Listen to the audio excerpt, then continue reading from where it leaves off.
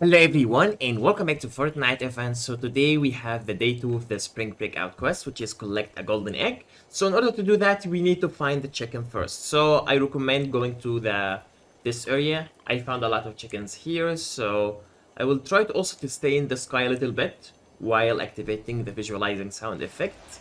And maybe I can find a chicken that way. So now I'm gonna get this car and try to move around until I find something.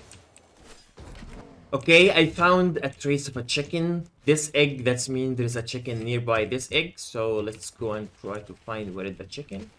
Okay, guys, I have found the chicken. Now, all you have to do is just waiting until this chicken makes you a golden egg.